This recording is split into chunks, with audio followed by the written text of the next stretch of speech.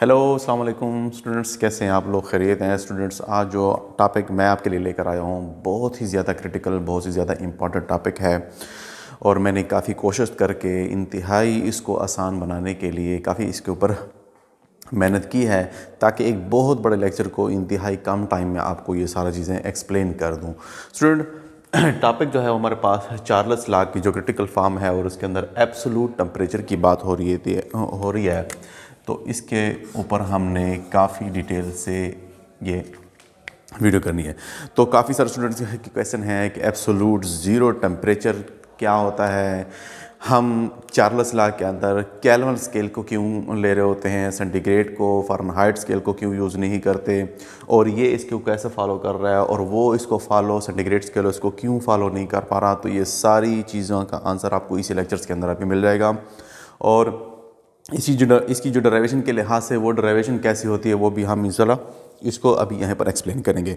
तो वीडियो को एंड तक देखें। वीडियो के एंड तक किसी भी आपको प्रॉब्लम हो तो आप मुझे कमेंट करें, इंशाल्लाह आपको किसी भी किस्म का जो भी प्रॉब्लम होगा इंशाल्लाह उसको भी हम हल करेंगे।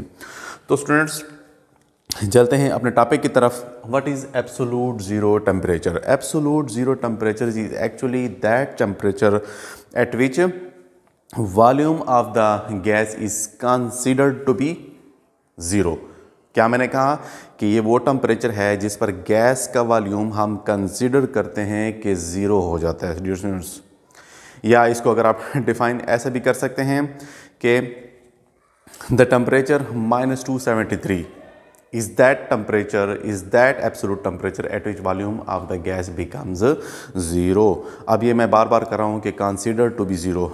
एक्चुअल में गैस का वॉल्यूम डियर स्टूडेंट्स ज़ीरो नहीं होता। आप जानते हैं कि गैस के मॉलिक्यूल जो होते हैं ना, इनमें भी इंटरमॉलिक्यूलर फोर्सेस एग्जिस्ट करती हैं। गैस के मॉलिक्यूल में भी अट्रैक्शन पाई जाती है और जब ये अट्रैक्ट होते हैं तो कंडेंस होकर ये किस में कन्वर्ट हो जाते हैं, हमारे पास लिक्विड में कन्वर्ट हो जाती है। यानी गैस भी लिक्विफाइड होती है और सॉलिडिफाइड हो सकती है। अगर जैसे जैसे आप उसका टेम्परेचर डिक्रीज़ करते जाएँ तो ये इनमें इंटरमॉलिक्यूलर फोर्सेस इंक्रीज़ होते जाते हैं। स्टूडेंट्स, अब रियल गैसेस का वॉल्यूम ज़ीरो नहीं होता, लेकिन यहाँ पर जो हमने गैसेस ले रखे हैं वो हमारे पास आइडियल गैसेस हैं स्टूडेंट्स।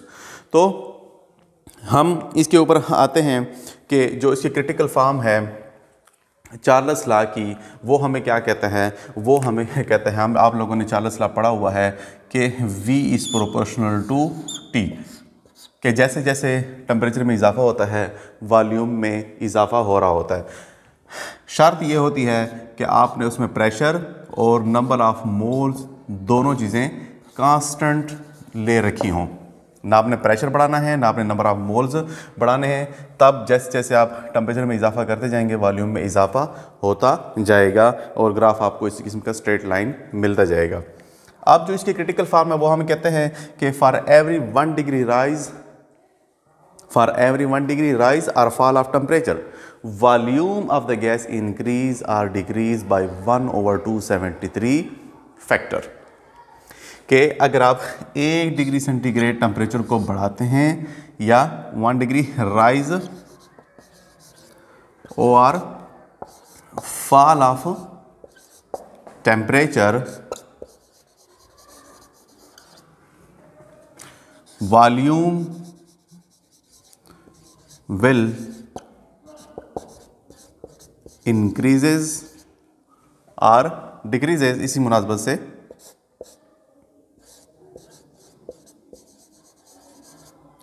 by 1/273 factor. कि जो भी आपने 0 डिग्री सेंटीग्रेड पे किसी गैस का वॉल्यूम अगर लिया हुआ है और आप उसके बाद उसका 1 डिग्री भी टेम्परेचर राइज करते हैं तो वो इस फैक्टर की मुनासबत से वॉल्यूम बढ़ेगा या कम होगा।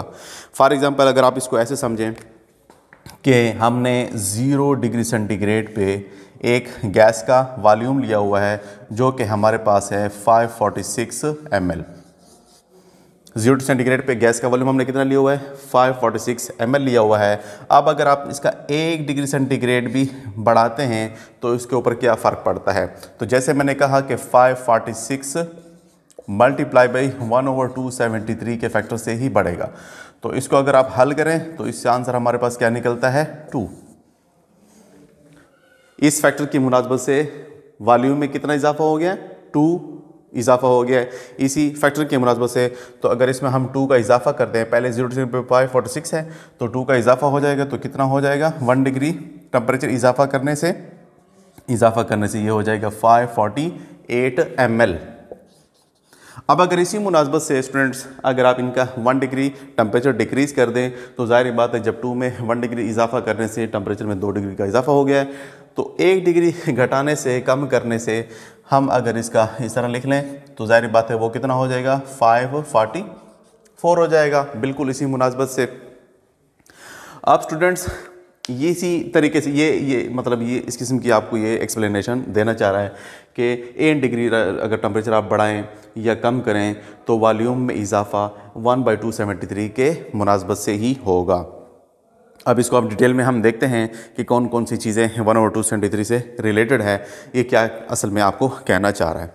तो डेरिवेशन की अगर हम देख लें कि अगर हम फॉर एग्ज़ाम्पल हम कहते हैं कि V0 हमारे पास वो वॉल्यूम है जो कि आपने 0 डिग्री सेंटीग्रेड पे ले रखा है। V0 is a volume at 0 degree centigrade, और VT हमारे पास वो वॉल्यूम है जो कि हमने किसी भी T डिग्री सेंटीग्रेड पर ले लिया हुआ है। तो इसके लिए डेरिवेशन कुछ इस किस्म की होगी कि फॉर एग्ज़ाम्पल VT जो है ना हमारे पास वॉल्यूम है जो कि T डिग्री सेंटीग्रेड पे है, जो कि बराबर होता है volume at equal to volume V0 volume at 0 centigrade के।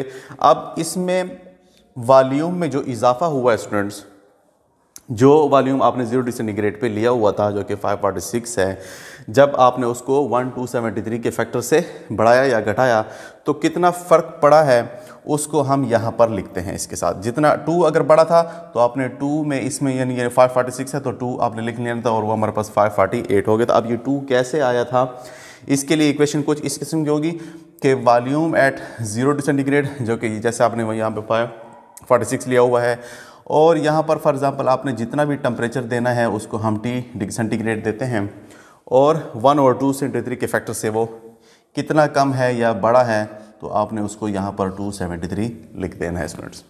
तो क्या समझे कि VT volume at any degree centigrade है, V0 volume at 0 degree centigrade है।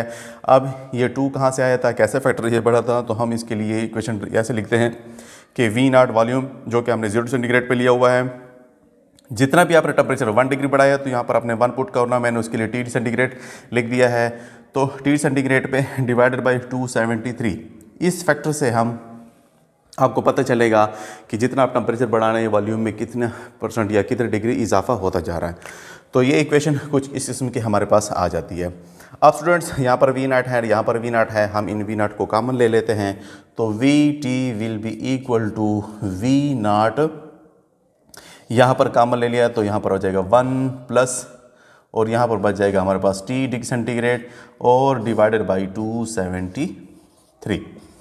अब स्टूडेंट्स यहाँ पर 273 है तो इसका हम LCM ले लेते हैं। तो LCM कैसे लिया जाता है आप जानते हैं, बड़ा सिंपल सी मैथ है इसके अंदर। तो VT will be equal to, मैं थोड़ा सा यहाँ पे लिख देता हूँ, V0, और यहाँ पर अगर हमने LCM ले लिया तो ये LCM क्या हो जाएगा, ऊपर 273 ऊपर मल्टीप्लाई हो जाएगा तो 273 plus T degree centigrade divided by 273।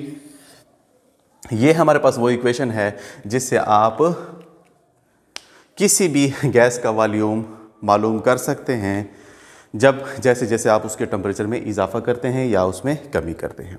अब बात आती है कि ये डेरिवेशन लेने की ज़रूरत क्या थी, हमें एब्सोल्यूट स्केल क्यों लेना पड़ा, ये सारी चीज़ें क्यों करनी पड़ी, हमने वो जो पुराना वाला बातें चल रही थी डिग्री सेंटीग्रेड के अंदर तो वो हमने क्यों फॉलो नहीं की, ये हमें क्यों इक्वेशन लेनी पड़ी, ये सारी बातें अभी आपको ये चीज़ें यहाँ पे अब क्लियर हो जाएगी। तो स्टूडेंट्स थोड़ा सा अगर आप इस ग्राफ के ऊपर देखें, ये ग्राफ आपको नज़र आ रहा है कि जैसे जैसे वॉल्यूम में इजाफा हो रहा है वैसे वैसे जैसे जैसे टेम्परेचर में इधर इजाफा हो रहा है उसी मुनासबत से वॉल्यूम में भी इजाफा हो रहा है। आपको इस किस्म की स्ट्रेट लाइन नज़र आती होगी। तो स्टूडेंट्स ये जो स्ट्रेट लाइन होती हैं मोस्टली आप इस किस्म का हमने चार्ल्स लॉ में पढ़ा था कि जैसे जैसे इधर टेम्परेचर में इजाफा होता है उसी मुनासबत से वॉल्यूम में इजाफा होता है। लेकिन एक्चुअल में जब आप ग्राफ देखते हैं तो स्टूडेंट इस किस्म का ग्राफ हमें दिखाई देता है कि ये ग्राफ जाके मीट करता है एक ख़ास पॉइंट पे, एक ख़ास ओरिजिन से ये एराइज हो रहे होते हैं, वो स्ट्रेट लाइन हो रहे होते हैं, तो वो जो पॉइंट होता है वो हमारे पास एक डिग्री सेंटीग्रेड है जिसको हम कहते हैं 273। इसके साथ 0.1 डिग्री सेंटीग्रेड भी होता है, लेकिन बार बार 273.16 डिग्री सेंटीग्रेड कहने से बेहतर है आप इसको, मैं बार बार 273 कह रहा हूँ। तो क्या मैंने कहा कि एक्चुअल में ये 273.16 डिग्री सेंटीग्रेड है, तो मैं इसको थोड़ा सा आसान करने के लिए 273 ले रहा हूँ। तो कहने का मतलब है एक टेम्परेचर एक ऐसा आ जाता है जिसको हम कहते हैं -273 डिग्री सेंटीग्रेड पे, जो कि ऑरिजिन के साथ मीट करता है, और इस पॉइंट से ही ये ग्राफ, ये लाइन आपको स्ट्रेट मिलती है। इनके अलावा किसी भी टेम्परेचर के ऊपर ये ग्राफ आपको ऐसा स्ट्रेट नहीं मिल रहा। यहाँ तक क्लियर हो रहा है स्टूडेंट्स कि 0 डिग्री सेंटीग्रेड से जितना आप माइनस की तरफ आते जाते हैं और जितना आप माइनस करते जाते हैं, तो एक ऐसा टेम्परेचर आ जाता है जिसको हम कहते हैं -273 डिग्री सेंटीग्रेड। ये एक ऐसा टेम्परेचर है जहाँ पर ग्राफ मीट कर रहा है ऑरिजिन्स के साथ, और ये इससे फिर ये फर्दर स्ट्रेट लाइन हो रहा है। तो इस पॉइंट पर अगर आप देख लें, इस पॉइंट पर डियर स्टूडेंट्स यहाँ पर वॉल्यूम की वैल्यू में भी क्या हो रहा है, जैसे जैसे देखें ये टेम्परेचर इस पॉइंट पर तो वॉल्यूम बिल्कुल ज़ीरो हो चुका है। इस टेम्परेचर जहाँ पर ये मीट कर रहा है तो वॉल्यूम यहाँ पर बिल्कुल ज़ीरो हो जाता है, यानी वॉल्यूम जो है ना स्टूडेंट्स ज़ीरो हो जाता है एट T = -273 डिग्री सेंटीग्रेड पे। तो यहाँ से ये वैल्यूज़ बड़ी अच्छी सी चार्ल्स लॉ को फॉलो कर रहे हैं कि जैसे जैसे देखें ना इस मीट पॉइंट से जैसे जैसे ये -273 से आप टेम्परेचर बढ़ा रहे हैं, उसी मुनासबत से ग्राफ भी आपको स्ट्रेट लाइन मिलता जा रहा है। यानी ये टेम्परेचर बिल्कुल क्लियरली परफेक्टली जो है ना, इस टेम्परेचर से जैसे जैसे आप उम्र मज़ीद इजाफा करते जाते हैं, ग्राफ बिल्कुल आपका स्ट्रेट लाइन मिलता है। जैसे मैंने आपको यहाँ कहा, जैसे वॉल्यूम टेम्परेचर बढ़ेगा वॉल्यूम में इजाफा होता जाएगा। तो ये ऐसा टेम्परेचर है -273 डिग्री सेंटीग्रेड, जहाँ पर ग्राफ आपको बिल्कुल स्ट्रेट लाइन मिलता है, स्लोप आपको कांस्टेंट मिल रहा है स्टूडेंट्स। बाकी टेम्परेचर्स पे आपको ऐसा नहीं मिलता, तो ऐसा क्यों है? तो स्टूडेंट्स यहाँ पर जो है इस -273.16 डिग्री सेंटीग्रेड को हमने 0 केल्विन कंसीडर किया। यहीं पर हमने ही केल्विन स्केल की इंट्रोडक्शन करवाई है, यहाँ पर ही केल्विन स्केल को हमने इंट्रोड्यूस करवाया है डियर स्टूडेंट्स, कि यहाँ पर जो टेम्परेचर, जिस टेम्परेचर पर ये ग्राफ आपको स्ट्रेट लाइन मिल रहे हैं जो कि -273 है एक्चुअल डिग्री सेंटीग्रेड में, इसको हमने 0 केल्विन कंसीडर किया। यानी केल्विन स्केल यहीं पर ही एराइज हुआ है। पॉइंट समझ आ रहा है कि -273 डिग्री सेंटीग्रेड को हमने 0 केल्विन कंसीडर किया, और जैसे जैसे अब टेम्परेचर में इजाफा हो रहा है उसी मुनासबत से वॉल्यूम में भी इजाफा होता जाता है। तो स्टूडेंट्स यहाँ पर आपको चीज़ नज़र आ रही होगी कि 0 केल्विन पे या केल्विन स्केल हमने क्यों लिया, क्योंकि केल्विन स्केल ही इस चार्ल्स लॉ को परफेक्टली तरीके से एक्सप्लेन कर रहा है। जबकि डिग्री सेंटीग्रेड, अगर आप इसको यहाँ पर 0 डिग्री सेंटीग्रेड को देखें,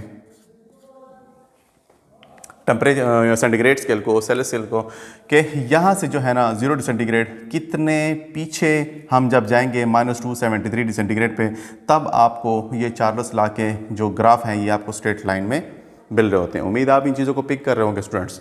यहाँ पर मैं आपको क्या बता रहा चाहूँ, केल्विन स्केल की इंट्रोडक्शन बता रहा हूँ कि केल्विन स्केल कैसे इंट्रोड्यूस हुआ था।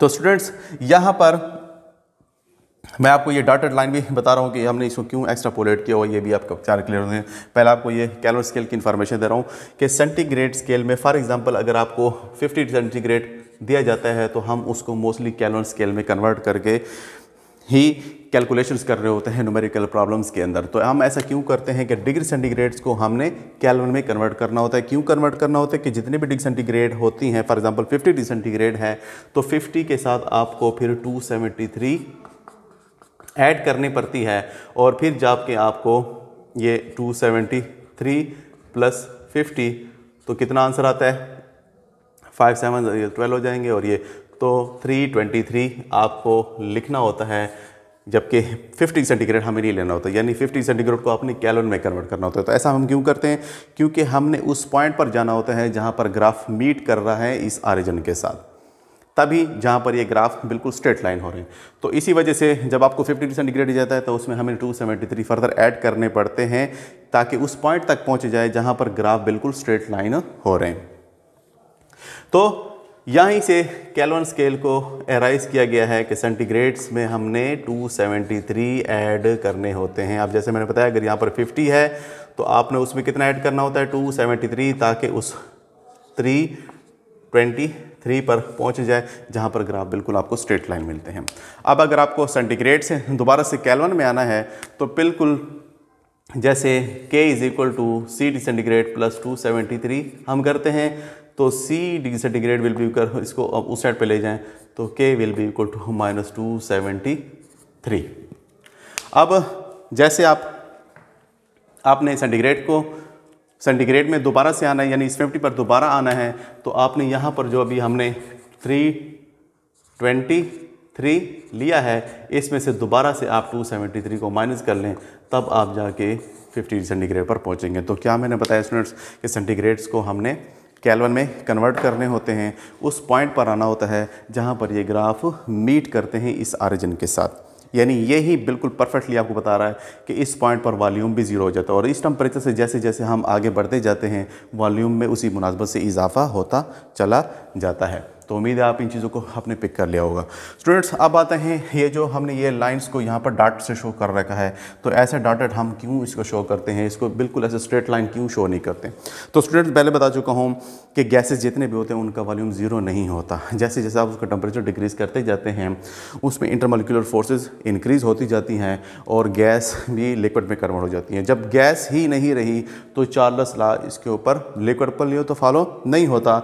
ये तो गैस के लिए हमने लिया हुआ होता है और मोस्टली आइडल गैसेस के लिए हम इसको ले रहे होते हैं। तो जैसे जैसे आप टेम्परेचर को इतना कम कर लेते हैं, जब -50 सेंटीग्रेड के बाद जब जैसे जैसे आते हैं तो गैस ही नहीं रहती, गैस दोबारा से लिक्विड में कन्वर्ट हो जाती है। इसको हम यहाँ पे डॉटेड लाइन से करते हैं क्योंकि ये वो टेम्परेचर होता है जो कि हाइपोथेटिकल टेम्परेचर है, जो आज तक अचीव नहीं हो सका। यानी -273 इंतहाई लोएस्ट पॉसिबल टेम्परेचर है। इस टेम्परेचर पर आने से पहले ही गैसेज सॉलिडिफाइड या लिक्विड में कन्वर्ट हो जाती हैं। तो एक हाइपोथेटिकल टेम्परेचर है जो कि अभी तक अचीव्ड नहीं हुआ, लेकिन इस कैलकुलेशन के लिहाज से अगर आप देखें तो ये जो टेम्परेचर होता है ये बिल्कुल ही एग्जैक्टली फॉलो कर रहा है चार्ल्स लॉ को, कि इस टेम्परेचर से आगे या पीछे जितना हम इसको आगे की तरफ लेके जाते हैं -273 से, तो बिल्कुल वॉल्यूम और टेम्परेचर में जो ग्राफ होता है वो बिल्कुल स्ट्रेट लाइन आ रहा होता है। तो यहाँ पर एक पॉइंट अगर आप ऐसे समझे कि जैसे मैंने बताया कि गैस तो दोबारा से लिक्विड में कन्वर्ट हो जाती है इस टेम्परेचर पर आने से पहले। तो फॉर एग्जांपल अगर आप ऐसे समझे कि एक गुब्बारा हमने लिया हुआ है, एक बैलून के अंदर आप एक गैस भर रखी है और एक ऐसी गैस भर रखी है जिसको आप जितना भी ठंडा कर लें -273 तक भी ले जाएं वो गैस ही रहती है, सॉलिडिफाइड या लिक्विड में कन्वर्ट नहीं हो रही होती है। ऐसा क्यों? फॉर एग्जांपल आप ऐसे समझें कि उसके ऊपर हमने कोई काला जादू कर रखा है या उसको हमने कोई उसके ऊपर जादू किया हुआ है कि वो जो लिक्विड में कन्वर्ट नहीं हो रही, वो स्ट्रेट लाइन ही है। तभी तो आप इसको ज़रा अच्छे से समझ जाएंगे कि हम कहते हैं कि जी वो गैस जो है ना वो लिक्विड में कन्वर्ट नहीं हो रही। बिल्कुल इसी मुनासबत से जैसे जैसे टेम्परेचर में इजाफा करते हैं उसी मुनासबत से जी वॉल्यूम और टेम्परेचर में वॉल्यूम में भी उसका इजाफा हो रहा है।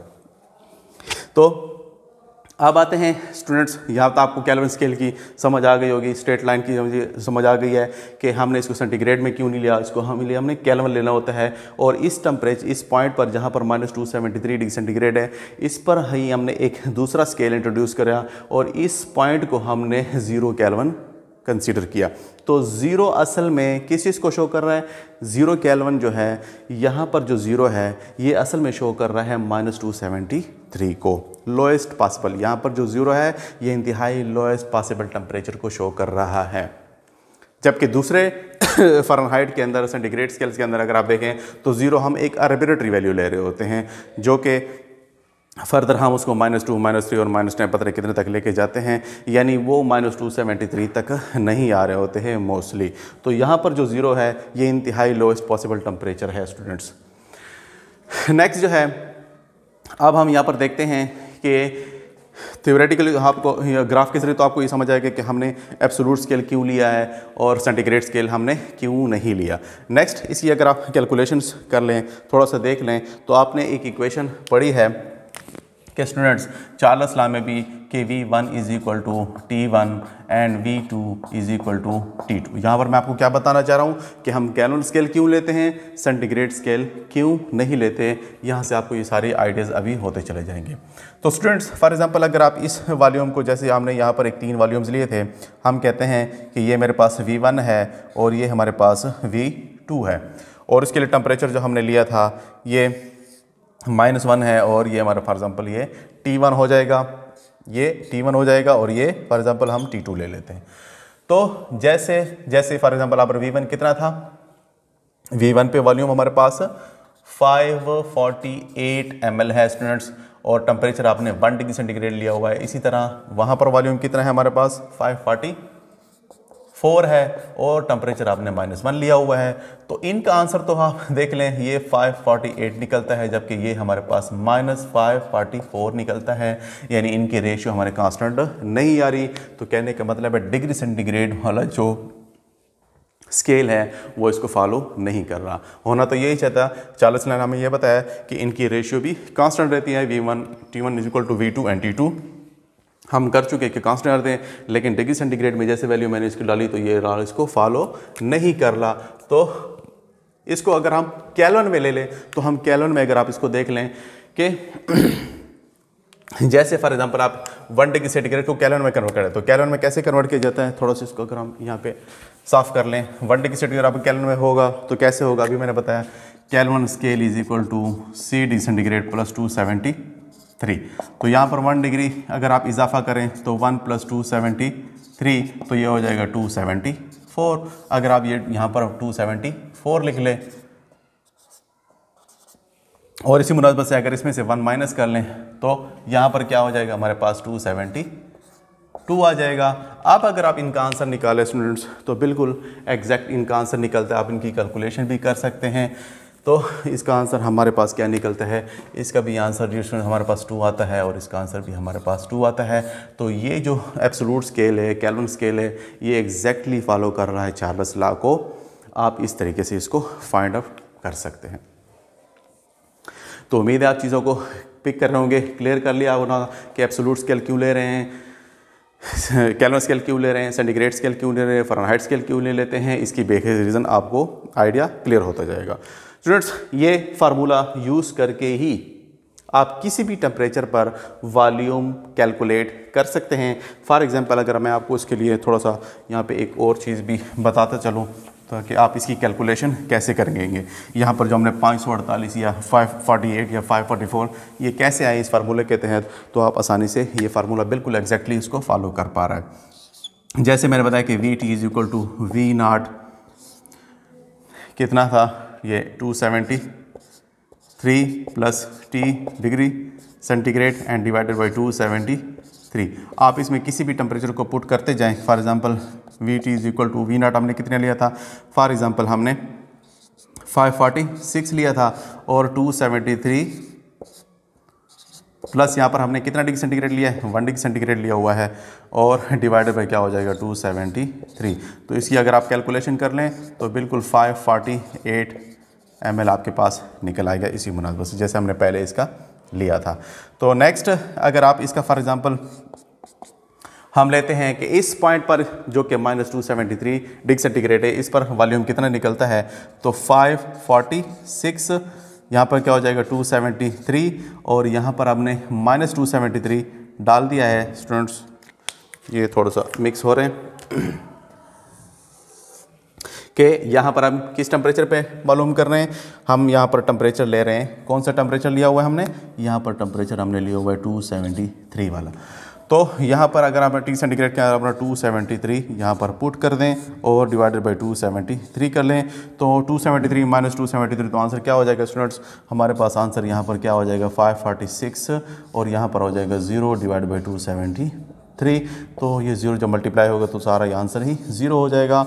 तो वॉल्यूम एट 273 पे आपने देख लिया स्टूडेंट्स कि ये फार्मूला बिल्कुल एग्जैक्टली फॉलो कर पा रहा है कि इस टेम्परेचर पर वॉल्यूम हमारे पास 0 निकलता है, और इस टेम्परेचर से जैसे जैसे आप फॉरवर्ड चलते जाते हैं आपके पास वॉल्यूम में उसी मुनासबत से इजाफा होता चला जाता है।